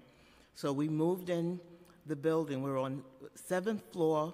We walked up for years. There was no elevator. And with the TIL program, they were supposed to train the tenants at the time how to manage a building. You have had that job, and they didn't do a good job, and I think you have and HPD have to share greatly in the fact that about over 25% of the buildings are struggling, and they are putting them into foreclosure. And Anne Marie said, sitting right here, Anne Marie Hendrickson, said that her objective is not about the buildings under foreclosure. It's the other buildings that she wants to sign a regulatory agreement. Now, I have been in quite a few HDFCs, and there are a few luxury buildings that landlords abandoned, and the tenants were there spending their money, saving them. And these buildings are valuable, and people have spent thousands of dollars. I myself had to get a home improvement loan. I didn't go in my kitchen for like 3 years. It was so deplorable. My bathroom had a hole in the wall. You could see into the next room and step into the next room. So being an educator, I also worked in Harlem as an educator, and I used my resources and my confidence and my hard work for years to help bring the building and make it desirable. And at this point, a lot of people want to move into that neighborhood. It's gentrified. Our building is very gentrified. Some people have come into the building and spent a lot more money than the $250 that I spent for a piece of crap that nobody wanted to live in. My family members thought I was crazy to move into such a slum, but it's no longer a slum. It's a very desirable place to live. And our motto, I'll end with this, that Mark Levine used, Councilman Levine, no one size fits all, and self-determination. That's what we say. We have to acknowledge that there are many different kinds of HDFCs, and HPD cannot make everyone sign a regulatory agreement. It will never happen. Thank you. My name is Leo Goldberg. I'm Senior Policy Associate. Just repeat your name again for the record. Leo Goldberg, Senior Policy Associate at the Center for New York City Neighborhoods. Thank you, Chair Williams, for hosting this conversation. The center was founded in 2008 to provide services to low and moderate income homeowners. We work with nonprofit partners across the city to do foreclosure prevention, financial counseling, coastal resiliency assistance, and more. I'm going to skip over testimony that I provided about some of the challenges, especially focusing on the 1 to 4 housing stock and homeownership, and jump to some recommendations we've developed with the Coalition for Affordable Homes, which is a group of nonprofits that provide foreclosure prevention and also develop affordable homeownership opportunities citywide. We are very heartened to hear about Home Fix because we've identified home repair assistance as a major gap in what the city offers to low and moderate income homeowners right now. We did a survey in East New York that found that 63% of homeowners we spoke to had an outstanding home repair need that they couldn't meet. And we're looking forward to hearing more details about Home Fix and working with the council and HPD to make sure that's something that really helps this population of people. We also have a continuing need for foreclosure prevention services. The foreclosure crisis is now behind us, but the lingering effects of predatory lending are still very much affecting many out-of-borough neighborhoods, and we commend the council for your ongoing support of foreclosure prevention. One thing we think really needs to be improved is the way the city deals with tax liens on seniors and low-income homeowners. There's an opportunity to preserve them in their homes. The current tax lien sales structure pushes them out in too many cases. We also think that down payment assistance can be strengthened. The grant amount can be increased to similar amounts offered in Washington, D.C., San Francisco, and elsewhere. And while HPD has made some important steps in acknowledging CLTs as a solution, there's a lot that can be done there, and we think CLTs should be given priority in RFPs and also given fair taxation, which is something that Intro 1269, which is coming before the council, would do. So to wrap up, I think we're excited about HPD's new programs, also Open Door, but we're really hoping to work with both the council and HPD to make sure they're effective and that there's a lot more to be done. So thank you. Thank you all for your testimony. Excuse me, Chairman Williams. I have a 90-second statement from John McBride. If I Sure. may, I'd like to read it. Thank you. Okay. And what Sylvia said about the dilapidated conditions of our apartments, when we moved in 1976, we used to, if a neighbor wanted a cup of sugar, you could hand it through the wall to the next apartment. In those days when we moved in. John McBride's statement.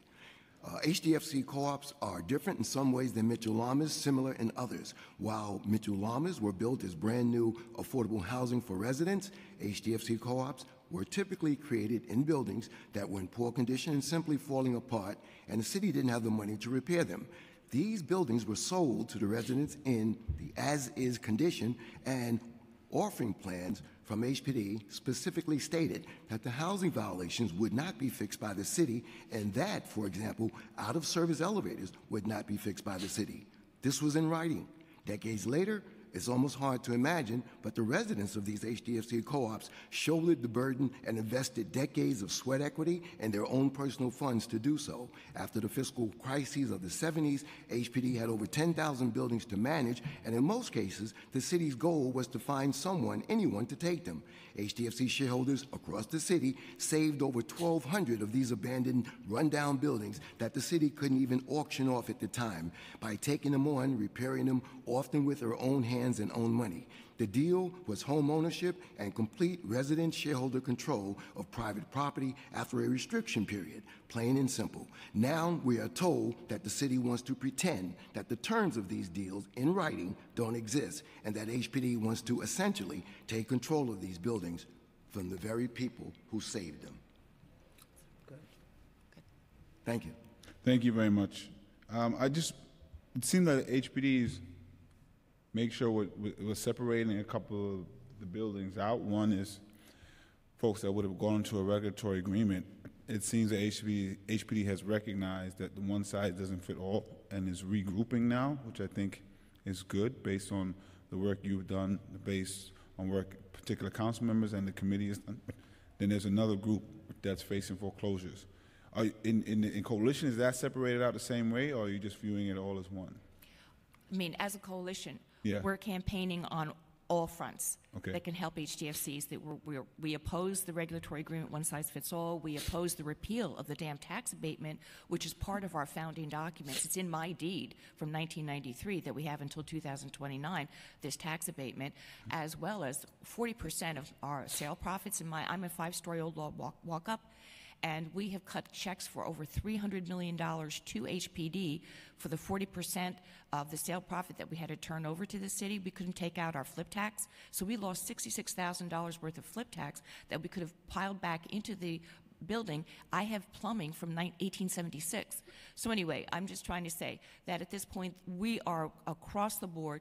We oppose the dam tax repeal. So it seems that we've made some headway on the first part, the regulatory agreement, and the folks that were going to be forced to do that. And they also made some changes, I remember, in terms of paying for some of the utilities. I remember there were some changes there as well from the last hearing that we had. I'm not sure about the changing utilities, but there's been no progress on HPD pulling back from wanting to repeal the dam tax abatement early to force us to sign. There's been, they have not budged from that position. When are they saying they want to repeal the dam tax? They want to repeal it now, so that they can force us to sign the regulatory agreement they came up with. So I want to to check that. There's someone here, because my understanding is that they were pausing on the regulatory agreement. So if they're saying they're pausing, but they're still trying to use a strong arm to get you to sign it, then I need to check on that. But yes, please do. Okay, as far as the dam tax, City Council is the body that would repeal the dam tax. Oh, I see. HPD. I don't think we're going to do that Going right to now. City Council, So. and we as a committee, HDFC steering committee, we started meeting with individual council members, yourself included, Chairman, and we found that a lot of City Council people and the mayor didn't really have that much information about HDFC buildings. So we did a lot of educating, and the City Council people that we've talked to, we open their eyes and ears, and they're not going to blanketly just get rid of the dam tax, because that was used as a hammer over our heads, because they haven't moved. I don't believe that HPD in the city has moved away from having all buildings sign a regulatory agreement, the successful buildings. And Anne Marie said that today. That was the focus, not the foreclosure buildings. They want the other buildings to sign regulatory agreements, all buildings. My understanding is we've successfully gotten them to agree that the one regulatory agreement that they had did not fit all of the buildings that were there. So I think we've gotten to that point. I want to just be clear on that. I can't speak for the next council. At least I know where we are now. I don't see the council anytime soon taking away the dam tax. I think the coalition has done a very good job in pushing forward. That doesn't mean nothing will change. But right now, I think as we're waiting for this to play out, at least for another few months or however, maybe hopefully a year or more. But I think while we're figuring this out, I can't see the council repealing it right at this moment in time while we're saying they're still doing this listening about the regulatory agreement. That can change, and you should continue to keep the pressure on to make sure that the answer always remains the same. The second part is with the foreclosures. Is there a point, is there any point that you can see a building would have to complete the foreclosure to go to the rent-stabilized apartments? Like, at what point is it too far that there's no other option for a building, in your opinion? Well, we're almost there now because the judgments are about to be entered, and once that's entered, it's public record that you're facing foreclosure. So I'm asking a different question. I'm sorry. Go ahead. And just forget about what HPD is doing. Okay. When, in your mind, does it come to a point where the building is insolvent and they cannot continue the way it's going, and foreclosure to go to rent stabilized is the best option? We haven't gotten there. With the 12 that we've done outreach to, we've come up with a 5-year budget plan, a 5-year marketing plan. They still have the ability to sell, et cetera. So we haven't gotten yet to the 12. But I'm trying to think of philosophically. Is there a point that you believe that a building can get there? Can get to a point where they can't manage themselves? Yes. We're coming from leave no building behind, but I do believe that if we have until next fall to work on the remaining 55 buildings, I think that we can turn around more than half of them. Okay.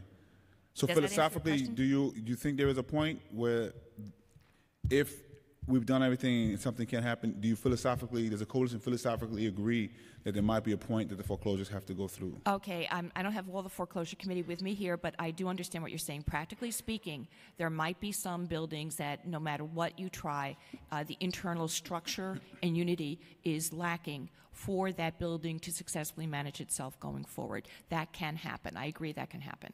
Okay, yes. And you think by next fall, if this is postponed by next fall, that's enough time for us to reach those buildings. And at that point, you would agree that whatever buildings couldn't be saved is probably the best option to move forward? I kind of don't want to go on record as saying that they should go to private developers because, I've shared with you what happens to foreclosed HDFCs. Those are foreclosed HDFCs that have gone into rent stabilization? They've gone into rent stabilization, but they're flipping for $17.3 million. I see. And they're renting their vacancies at $3,300. This is a 5-story walk-up, 35 units on West 116th. I don't know if we can as a city, but what if we can? I don't know if we can, but if there's a way to put a mechanism in there that prevents or dissuades flipping of properties. There is a 20-year regulatory agreement on this property as we speak. The ability of HPD to adequately regulate these properties is nil. They have like 4 or 5 people to do for hundreds of regulatory agreements. So they really don't have the capacity to prevent. So you're saying flipping. Those folks that are flipping are doing something that's illegal? It's not illegal. No. Wait, unfortunately so not. what I'm saying, if we have unethical, yeah. There's a regulatory agreement now on those buildings. Yes. Are you saying the regulatory agreement is not being followed? There's no sales cap. Yeah, but I'm saying, what if we can find a way to do something like that? Oh, well, okay. If you can bring that down, fine. The regulatory agreement would have to be strengthened, but it's also not monitored. So the $3,300 a month rentals, this is not affordable housing. It No, once it's was an HDFC. There's not one HDFC in the 4 boroughs that has a maintenance fee of $3,300 a month. Mm-hmm. In fact, $1,500 is the highest. So if you want to ask me would I agree the TPT program is the best way to go, I look at this and say, not so sure, not with the present system. So what would be the best answer for those buildings that we agree may not have the ability to manage themselves? That you have, you treat like an ICU, and you have massive input to reorganize the tenants and have them go back to co-op status wherever possible. Massive, you mean infusion of capital? Not-for-profit, for example, Neighborhood Housing Services has that contract that they got from UHAB, and they're only a year old and they're very green. There's only 5 people. So I'm not opposed to actually debt forgiveness and infusion of capital because we did it for the banks, so I have no problem. But there are, just haven't seen this even sometimes with assisting tenants and things. There are sometimes when you infuse that capital, but it still doesn't fix the problem. So you don't want to push for that. And then, like you say, there might be internal structures where you go right back into the same thing. And so I'm trying to get to the point where if there's a building like that, what's the best result? Part of the solution will have to be HDFC 101. It's got to be, education has got to come into this because that's one of the failures that has happened. You have co-ops who've been around for decades who have hardly had a maintenance increase and can't pay their bills. And you've got to educate these people and let them, through HDFC 101, we've got to see to it that they are part of a conversation where education is moved to the fore. Okay. Chair Williams, may I beg your about the things we've come across that has led to these issues with arrears? No training for housing court. No training ahead of time about wills and estates. As I said, 2/3 of these are senior citizens. Many have passed on. So they don't know about surrogate court. They don't know about commercial properties and how to run them. Right now, 30% of the HDFCs facing foreclosure have commercial properties. They didn't realize that the commercial property tax does not get an abatement. So they've been paying the commercial property tax not knowing that they should have built into their commercial leases that the vendor, that the store take over the commercial property tax. Also, they weren't told they should get separate water meters for those properties such as beauty salons, laundromats, and dry cleaners that use a lot of water. So a lot of these HDFCs facing foreclosure were paying sky-high water bills because they weren't taught, get a separate water meter for your vendor. All of this was missing from the training. So this is the kind of thing that you would build into, going forward to help make these co-ops more financially successful. And another thing that quite a few people live in struggling HDFCs who have loans. They're paying their loans for their back taxes and water to the city. They're not on the foreclosure list yet, but they're struggling.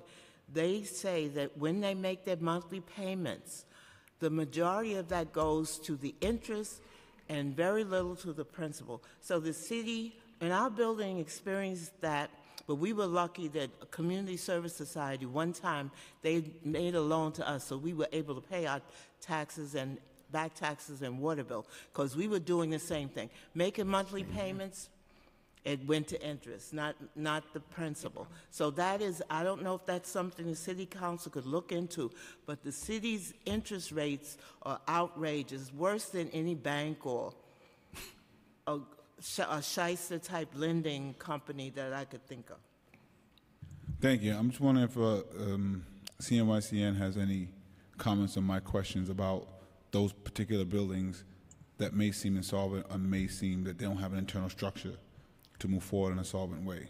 So I defer to the co-op experts. We don't deal with HDFCs. We focus more on 1 to 4 family homeowners. I would just add that we are in the process of creating a community land trust with some nonprofit partners. And while our land trust is focused on new construction for affordable homeownership, other land trusts that are in the process of development are looking at opportunities to take on distressed HDFCs because it would be a way of preserving democratic governance, but with a committed steward, not a for-profit developer that would look to flip. Who's working on that? So Nycc, the New York City Community Land Initiative, is kind of the umbrella group, the coalition group that's incubating several nascent community land trusts, and I can provide more information about them. All right, that would be great. I'd love for the committee to be able to look at that. I want to say thank you so much for your testimony. Appreciate it. Those are all the questions. Thank you for listening. Thank you. No problem. So thank you very much.